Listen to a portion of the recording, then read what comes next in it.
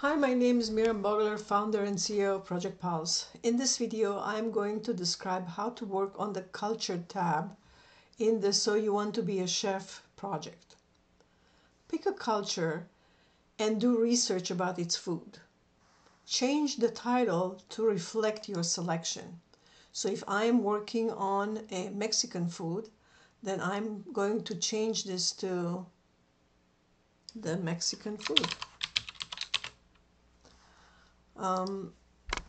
Use the guiding questions for your research about this culture's food.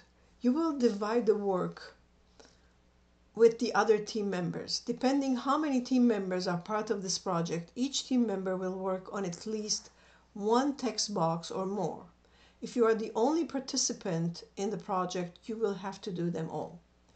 Use the foods text box to describe the popular foods of this culture. Use the ingredients text box to describe the main ingredients of the dishes served in this culture.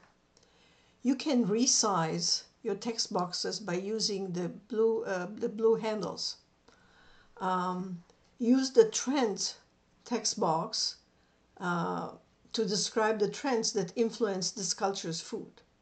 Replace the images on the workspace with your culture's food images. Open the tabs instructions box to learn how to use the text box, the question and the text tool, the questions, and the project media.